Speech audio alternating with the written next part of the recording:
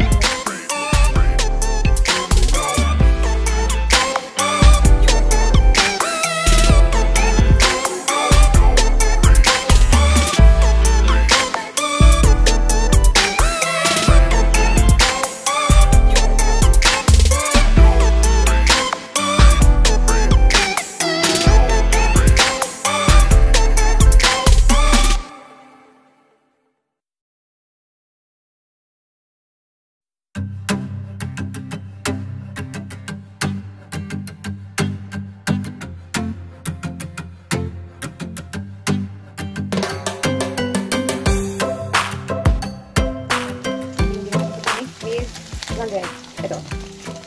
The first naman, inukuloan ko siya with water. Garlic onion, peppercorn, celery, at pork cubes. At ito yung chow mein with sando. So, yun lang siguro very light lang for tonight. Ang aming dinner. Kasi tomorrow, mag-burger sliders. Walang balas lang. Kasi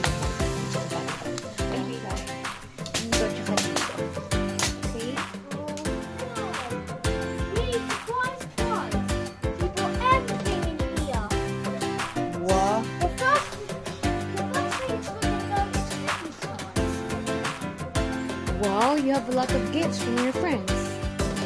No, the whole school actually. Really? It's from the school. Oh, you have a award again? Yes, I oh my god, what is that? Yeah, 3 certificates in a row. Oh my god, in a row. So, all Tiger Cubs, they tried to have singing after nativity and they were well behaved. We went to see a photo. What's that? A fan?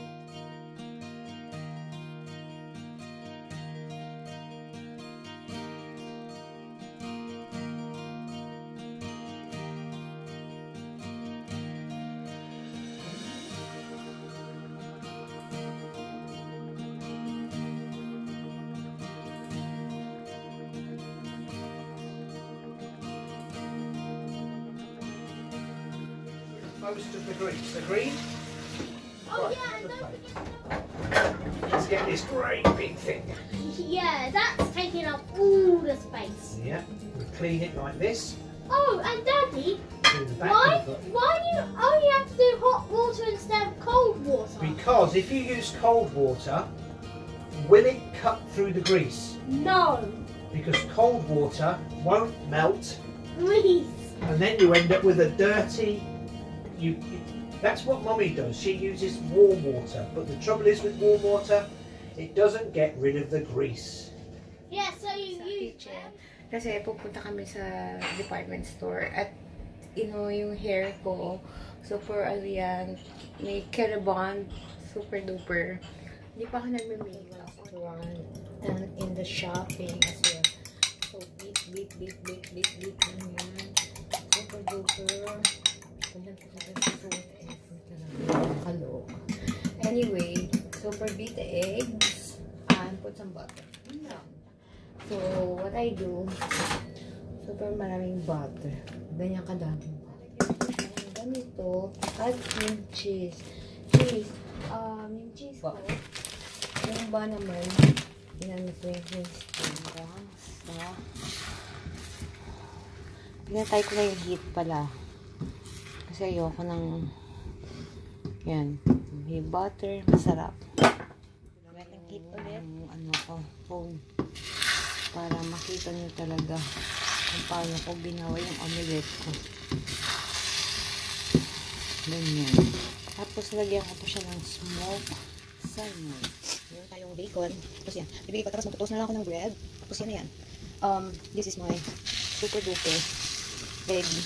A puppy with ham with cheese. There. Take it off the heat kasi baka super sunog na. Yan. Ito pa fluffy. Nilalagay ko yan sa bun. So anyway, meron na tayong chips. Salt. Ito po, ang bacon.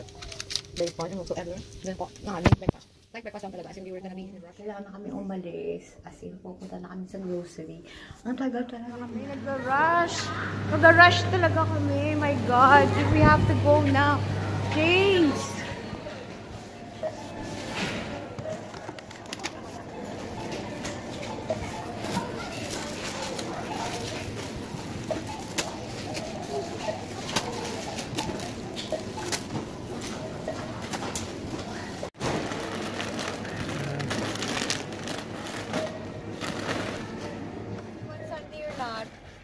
Do you want Sunday? Sunday. Yeah. In Sunday like a cone in McDonald's. So guys, If you want. parang labo ng camera. Sorry guys, nandito kami sa katapos lang namin mag-shop kanina. So anyway, punta kami ng McDonald's para bumili ng cone. Pagod ako. Papakita ko sa inyo yung haul ko tonight. Ito po yung pinamili namin. Extreme na naman. At ang binili ko for today, this is the first batch. Pumili ako ng Thai rice. Although may mga Thai rice ako dito sa super covered. Marami akong rice yan. Nilalagay ko dyan. Tapos meron ako ditong eggs. Free range. Masarap to. As in super duper large. Tingnan natin kung ayan. Yan. Ano siya? Yung parang orange yolk. Tapos, bumili rin ako ng daily dunkers for game. At, bumili ako ng salad for Malcolm for tonight. Red onions, kasi gusto ko yan. Tapos, bumili ako ng minced beef. I don't know what I'm gonna do with this. Kay Niyo lang naman yan. Tapos, ito naman, for a different one. Medium sweet naman, white one. Tapos, Doritos, favorite ng James. Ito, masarap to. Masarap na hotdog. As in. Kasi steam ko lang siya. Parang sa polo siya. May cheese sa loob. Diba? Super with cheese inside. Ito yung super duper, ano siya. Reduce siya. 2 is missing daw. So, meaning to say, yan, dalawang wala. So, ano ko na yan. Gamitin ko na yan for now. Tapos yung Diet Iron Brew. I don't know what is that. I think it's Matthew. And that is the first haul I'm going to show you. And the second one is now. Top up yung emergency na namin.